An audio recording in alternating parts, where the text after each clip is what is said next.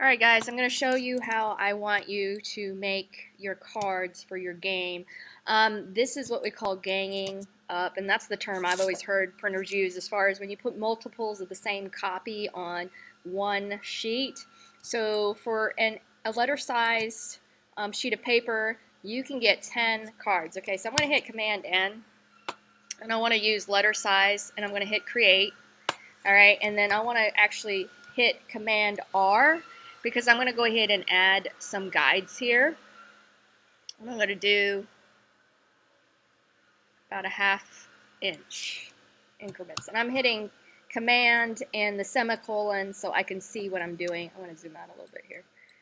Alright, so I'm doing about ½ inch increments for my guides. And you can see I hit the Command R. It lets me have a ruler show up. I'm going to move these out of the way. All right, and then I'm going to mark about halfway, which I think it's about here. No, is that? All right, I can always adjust it. All right, and then I'm going to draw a rectangle.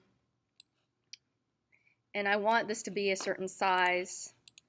It should be, if I hit transform here at the top, I want 3 by 2.75. No, that was not it. Maybe it was 3.75.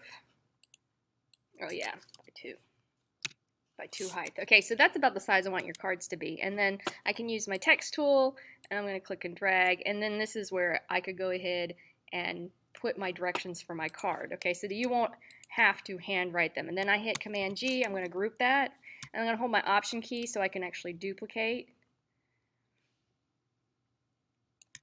And I should do View, and I want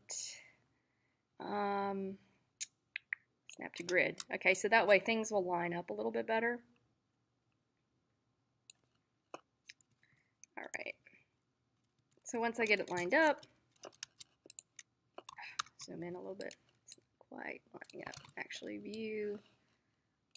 I'm going to take that off. I'm just going to bump it up a little bit. There we go.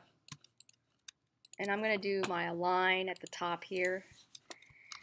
Once those two are done, I can just click and drag, and I can make another duplicate. You should be able to get 5 on a side. So if I do that, there's my 5th one. I'm just going to double check, grab and click, hit the align, and then I'm going to hold the Option key, and I'm going to make another duplicate. All right, so if I hit the Command semicolon, oh, I'm off.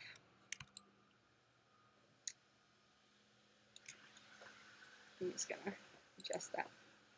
And actually, it's kind of thick in the middle, so I'm just going to bump that over. There we go. That's starting to look better. It's still off. Bump that up one more. There we go. So I just adjusted it. I'll put Command semicolon so I can see. And that's good. I want to hit Command S to save, and then I'm just going to call it cards.